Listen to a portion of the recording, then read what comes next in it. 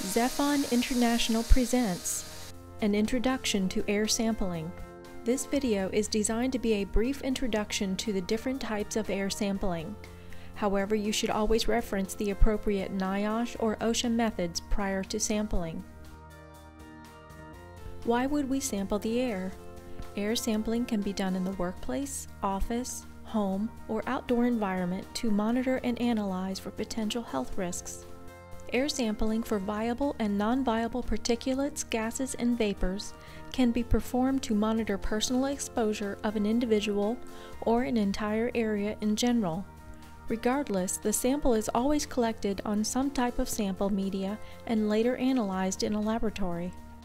Sampling is performed using a variety of devices, including electronic, AC, or battery-powered pumps, manual pumps, or passive devices that do not pull air through them, such as vapor badges.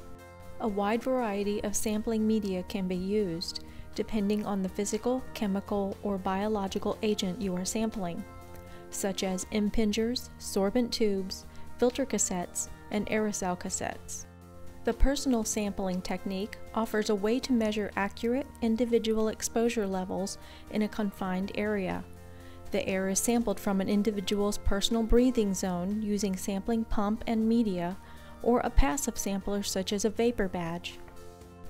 The area sampling technique uses a pump and media set up at one location and offers a way to measure a broad indication of the contamination level in that general area.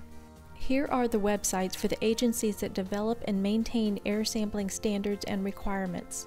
Specific air sampling standards can be found at the following websites. Additional videos from Zephon International are available on YouTube. For more information, visit us at www.zephon.com.